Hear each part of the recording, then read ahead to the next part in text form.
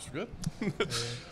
Maybe kind of a surprise entrance into the playoffs here, right? I mean, a big change of plans. How did everything unfold from your side? Man, it was great. I was ready for this opportunity, and when opportunity knocks, you gotta take it. So, I was already training. I was a alternate, so it was great, man. I'm glad I'm here. Was there any difficulty? Because, like I said, you're an alternate, but maybe I'm done for the year. I'll kind of hang out a little bit. I mean, was it tough to stay focused and as dialed in as you need to be? No. I was training hard, and I was ready to be an alternate on this one and then go to the next one. So I'm always training, man. I got nothing better to do. That's awesome. Staying busy, right? I mean, you haven't been able to fight this frequently, I don't think, throughout your entire career. Yeah. So how have you found that? Has it been more challenging maybe than you thought, or have you enjoyed it? What have you thought about it?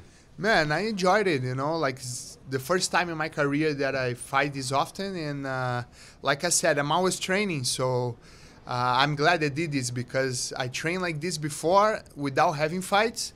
So being able to fight this much, it's great, man. I hope I can do this more, Very nice. Talk about the matchup you have. Obviously, you fought some of the absolute best in the world. Where does he stack up? What do you think of the skills and this fight itself? Yeah, man, I fought the best already. I fought world champions, and this time is no different. Fighting another tough guy, and I will put my jiu-jitsu on display again, and something tells me that this is going to be a good one, Yeah, stylistically looks fun. He was here earlier. I don't think he was trying to talk trash, but he's like, he's a jiu-jitsu guy. Yeah. Obviously, the family name, you're a jiu-jitsu guy, right? Yeah. But do you feel like people are overlooking you if they say you're a jiu-jitsu guy? Yeah. I'm a jiu-jitsu guy, so he's right. And but I'm not just a jiu-jitsu guy. I'm a different type of a jiu-jitsu guy, and I'm going to show that on Friday night, and he's going to learn some jiu-jitsu Friday. That's awesome. Last thing for me, obviously can't look ahead of this first fight, but what would it mean? I mean, new home here to be a champion here. What would it mean for you? Man, it means a lot. I say that the belt means more than the money for me, so I want that belt, and I want it bad, so... the money is just going to be a consequence, but the belt, it's something special for me and my legacy.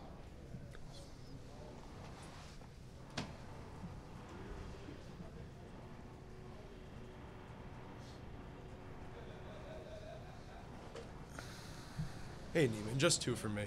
So, I'm actually a white belt under Hollis Gracie, so I wanted to ask how much it means to you to have random people across the country just...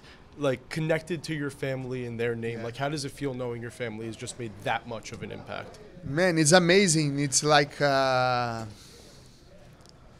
can I say? I can see that my great-grandfather realizes his dream, which was spreading jiu-jitsu all over. And he definitely did what he was supposed to do in his lifetime. So I think we changed a lot of people's lives for the good. And I see that everywhere I go. I meet new people that trains with a cousin of mine. So it's amazing, So have you switched things up at all coming into this fight, or have you been training with the same camp, same people? Just no, I've been training with different people. So I've been training with Tyler Wombles. He's been my striking coach, and it's been amazing, He's from Classic Fight Team down in Huntington Beach. I still training with my jiu-jitsu coach, Felipe Della Monica. He's an amazing coach.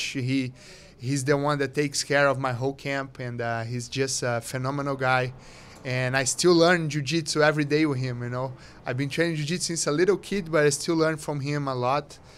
And I have my wrestling coach that helped me for my last fight, and he's been helping me throughout my whole career, Cody Hamra. And I think I showed a good wrestling last time, and it's because he's been helping me a lot. So I have these three guys here with me, and of course I always have my family by my side. So it's great. Thank you.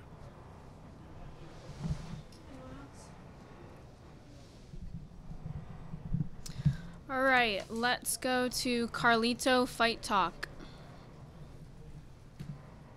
Hey, brother, how you doing? It's good to see you again. Good, brother. And what can we all expect? And how was training camp leading up to this one? So training camp was great. It's been a training camp since the beginning of the year. So I've been on training camp non-stop. It's been great. And you guys can expect a great fight and a submission win. Man, excellent, excellent. I mean, I always love to see you fight. And what can we all expect under the lights, bro? You know, DC, the nation's capital, and what kind of a performance are you gonna put on, bro? Besides the submission. Man, I want to put up one of the best performances of my life, you know. So I hope I show up well that day, and I think I will. So it's gonna be great. Don't miss this one. Excellent, excellent. And let everybody know where they can follow you at. You know, your social medias. Don't worry about it. Don't need to follow me. It's all right. Damn. Okay, brother. I got you. I look forward to seeing you Friday. See you. All right, last question goes to Mills. Hey, how's it going? Good, brother. Man, this is MMA Locker Room on the Club Sports Radio.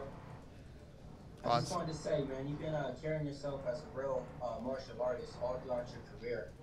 You know, with that being said, you're a big underdog in this match right here. In jiu-jitsu, it's kind of a sport to where you got to go out there and put your best foot forward and go for the kill sometimes. Are you going for the kill in this one? Yes, man, I am.